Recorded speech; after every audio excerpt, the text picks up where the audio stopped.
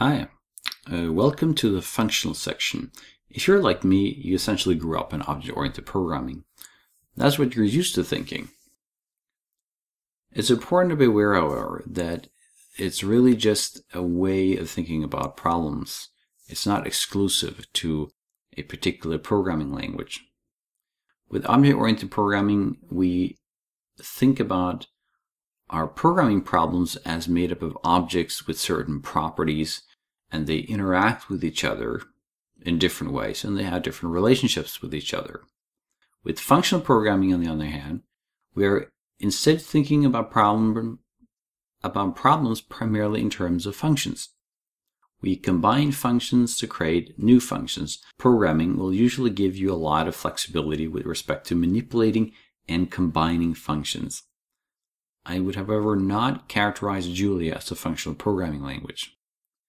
Today, we associate that with languages such as OCaml, Haskell, and Scheme, and a more modern incarnation would be Clojure, which attempts to avoid mutability at all costs and emphasize functions at the expense of traditional constructs like loops, etc. And Julia can't be like that because it's intended to be an efficient language for numerical and scientific computing.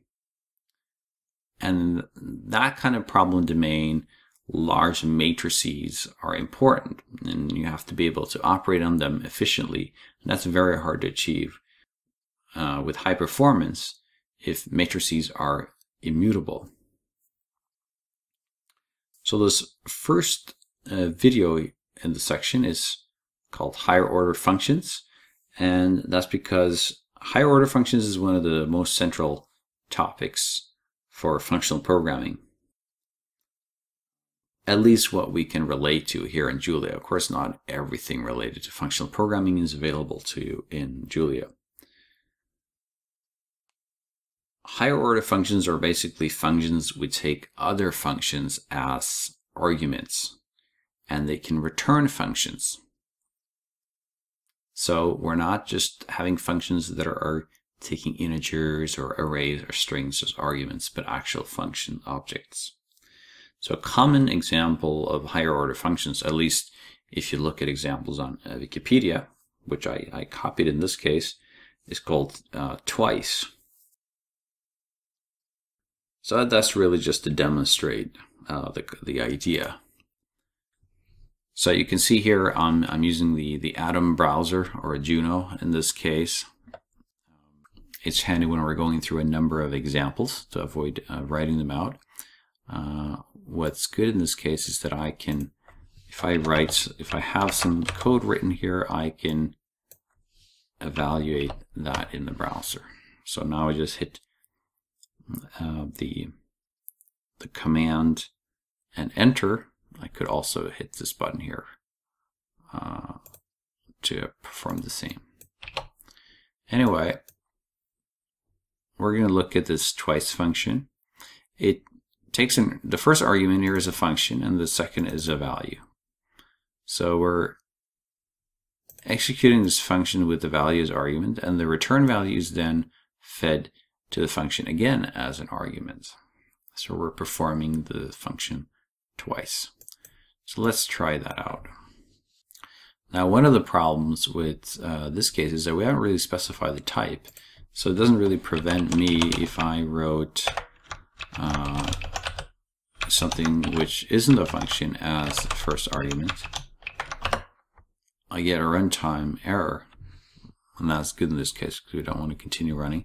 But the error message isn't completely obvious. So it helps to be more specific.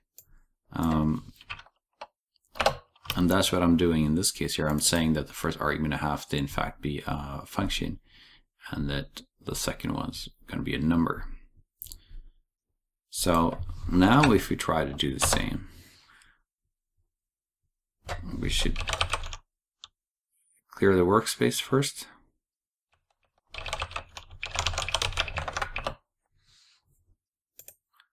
And then we can evaluate twice. So this is a bit more helpful error message because you can see it says that there's no twice that takes 2 strings as an argument. So let's continue our example. We have to define some kind of function to use as an argument, and this is this inc. It's pretty simple. It just takes a number and then increases it by 1. So this is going to do the 1 increase twice, so that gives us 6. So you can just try another case here and see how that works. So now you got the basic idea. Let's look at some examples from Julia in how higher order functions are used there. Julia comes with a lot of built-in higher order functions operating on collections. So I'm hitting the command T, which allows me to select a file in the directory that I currently open. To work through these examples, I'm going to create some data. So the range here is going to create an array when being fed to filter from 1 to 10, and then filter is going to include only the ones that match even, and in this case the ones that match odd. So let's try that out.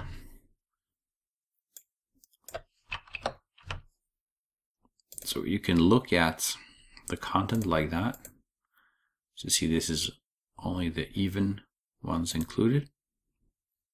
And just for reference, I'm going to print out A down here when we go to the next example demonstrating predicates. I like to do that up here though. So this just counts the, we're providing a predicate, so that's a function that returns a Boolean. So we're testing how many are odd in A. So that was 0, as you can see below. And there are 5 odd ones. As you can see, there has 5 elements that are all been filtered to be odd. And of course, we don't have to provide an existing function. We can have a sort of lambda expression or an anonymous function inline like this. So this says that its function takes one argument, we're naming it x, and then we're checking if that's larger than 5. We're counting the number that fits that. So there's 3 elements larger than 5 in A and 2 in B. Maybe I should put B here as well. And this, of course, is equivalent to using the do form. So what the do form here gets turned into a function argument as the first argument. So if you were making some of these functions yourself, make sure that you always take the function argument as the first one to be able to support the do form. And when do we use this? Well, this is a contrived example because we only have a very simple expression. But if you had multiple lines of code, this would be easier, of course, to use than this form, which is really just meant for one-liners. And we have some other useful things like checking if every element in A matches is odd. If every element is less than 20, well, that's true. Not everyone is larger than 8, but there is at least one element which is larger than 8, so that's why that's true. These are reductions, so we're taking a number of elements and turning it into a single number. So this adds up all the elements provided, and in this case we'll multiply each of the elements. And factorial, we're taking, so if we have the factorial, say 10, then it will be 10 times 9, 8, 7, and so all the way down to 1. So this is going to be 3 times 2 times 1.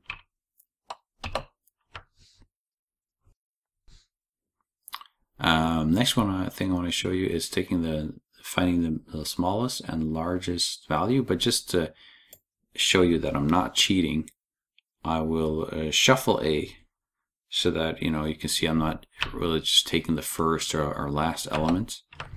And you see when we have the exclamation mark, it means it's an in-place replacement. So A has actually been changed. Let's do that one more time.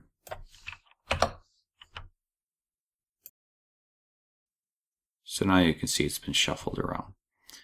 If we don't have an exclamation mark, like for instance, if we're sorting A like that, then it won't actually change the A. You can see that it returned it in sorted order, but if we look at it here, it's still unsorted. So then we can take the maximum and the minimum, and you can see it finds it regardless of where in the array it's located. The examples we looked at so far has involved taking some values as inputs and returning some values as output. But it's also useful to do something for all the elements in a collection which doesn't produce any outputs but produce a side effect, like the print line, which doesn't return anything but has a side effect of printing something to the console. So this allows us to show you the content of A in the console. So that's what you saw printed out down here.